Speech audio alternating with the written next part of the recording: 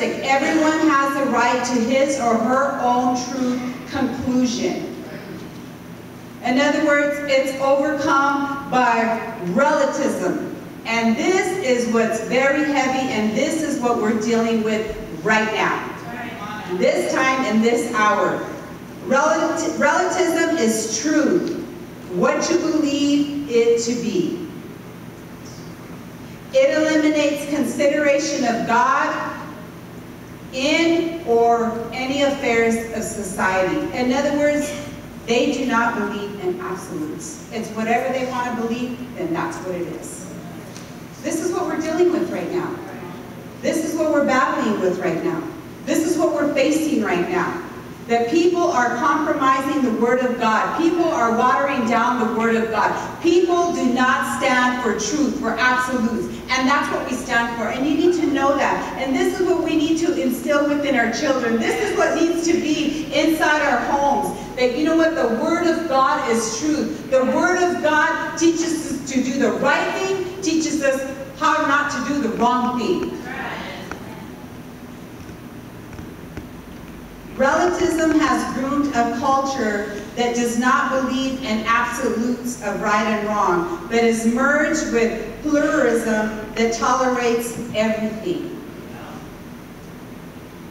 The Bible says in Proverbs 14:12, there's a way that seems right unto man, but the end thereof is destruction. We have to, parents, if I can urge you, if I can challenge you, if I can encourage you, if I can tell you anything, I tell you this, is that it's so important that we take the responsibility to communicate the absolutes to our children. To communicate to this generation that has been made to believe that relativism rules. One of our greatest challenges is to convince our kids and even people that God's Word is the roadmap of living life. You know, don't you ever find yourself in that place? You know what I mean? Like, you know, with your children or loved ones, family members or whatever. It's like, you know, you try to take a stand or you say something that the Word of God says, and then boom, they counteract it. You know what I mean? It's like, and then you're like, what? You know what I mean?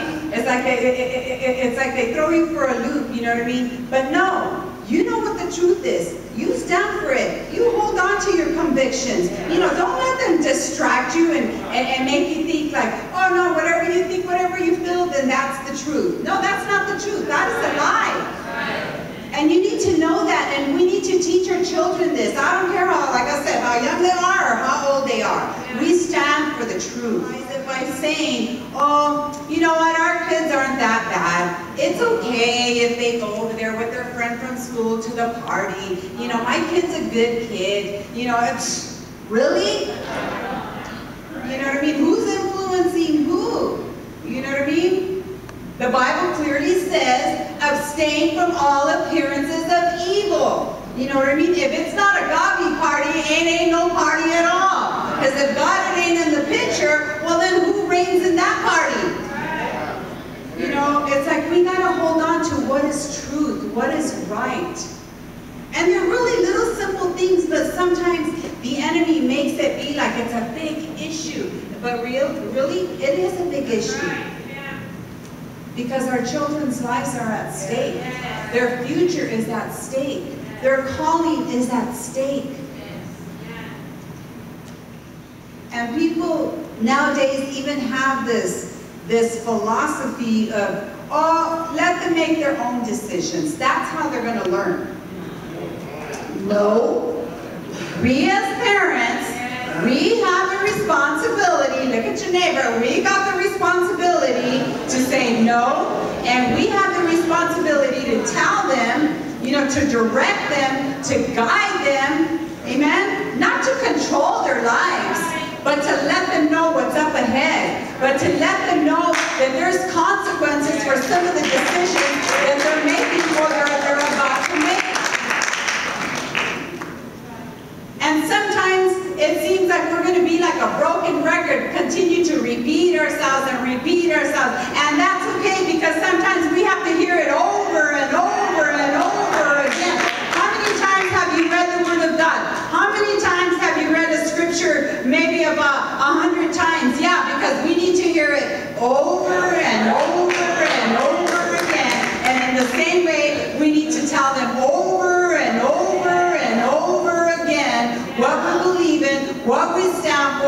what we're all about. Amen? Me too. Shema, you gotta be, like, you know, like one of the sisters preached yesterday, sometimes we're called to be policemen. You know, we gotta be on guard, we gotta be on the lookout, we gotta see what's going on.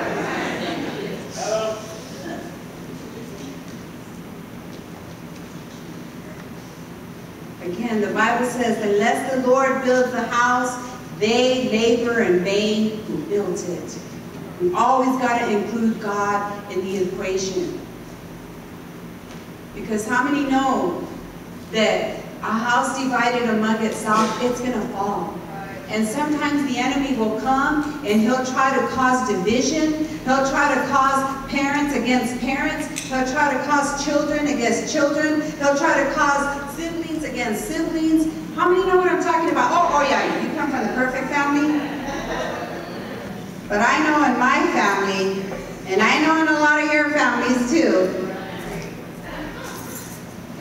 that the enemy is always there trying to divide, trying to destroy the family unit. But the Bible says in Matthew 7, and this is Jesus, he's given us the parable. In Matthew 7, verse 24, it says, therefore, whoever hears these sayings of mine and does them, I will liken him to a wise man who builds his house on the rock. And the rain descends, and the floods came, and the winds blew and beat on the house, and it did not fall, for it was founded on the rock. But everyone who hears these sayings of mine and does not do them will be like a foolish man who built his house on the sand. And the rain descended, and the floods came, and the winds blew and beat on the house, and it fell, and great was its fall. And so it was, when Jesus ended these sayings, that the people were astonished at his teaching, for he taught them as one of having authority and not as scribes. See, Jesus knows what the truth is because he is the truth, and he tells it the way it is. He is straight out. He doesn't sugarcoat anything, okay? He doesn't make it easy. And sometimes that's the way we need to be as parents. We can't sugarcoat down the Word of God. Amen. We need to tell it the way it is. We need to tell it straight out. And how many know, you know how to be straight out? Come on now. You try to act all, oh, mijo, no. You know what, mijo? If you do this, this is what's going to happen. I'm just letting you know. Oh, Mom, I don't want to hear. No, you're going to hear it because I have to tell you. Sometimes we want to be religious parents. Say one thing and do another. Reading the Bible but not applying it. Like the Bible says in 2 Timothy 3, 5 and 7, having a form of godliness but denying the power thereof. Ever learning but never coming to the knowledge of it. God is there so it can change us, so it can teach us, so it can encourage us, so it can build us up, so it can spank us if it needs to, so it could, whatever you need it to be, it's there for you. You just got to apply it in your life. You just got to apply it in your home. You just got to apply it with your children, with your family. Practice what we preach, amen? And verse 2, it is vain for you to rise up early, to sit up late, to eat the bread of sorrow, for so he gives his beloved sleep. And in verse 2, it's teaching us that we have to teach our kids who our provider is. We have to teach our kids that we are blessed because God has blessed us. The things we have is because God has provided for us. Yes, Dad goes out to work or Mom goes out to work, but God has provided that for us. And that's why we have the things that we have. Because sometimes, nowadays, kids, man, like they want everything. You know what? They don't want just a little Tonka truck toy. No, they want a laptop and an Apple at that. A Mac or whatever it's called, the difficult one. You know what I mean? It's like, they want all this technology stuff. You know what I mean? But it's like we can't just easily hand it over to them on a silver platter because then they become ungrateful. They become spoiled. And they just think that they automatically got it coming. them that God is the one that provides. God is the one that meets our needs. God is the one that will bless them. That we're able to sleep at night because our trust is in God. That we're able to have a restful night because we're not worried like, some people that, you know what I mean? Like it says,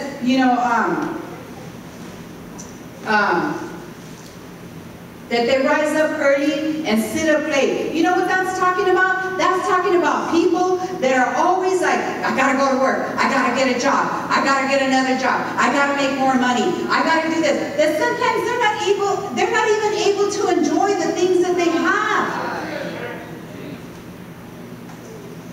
They're not even able to enjoy the food that they have. They're being robbed of their sleep to pay their cares or the things that they've accumulated.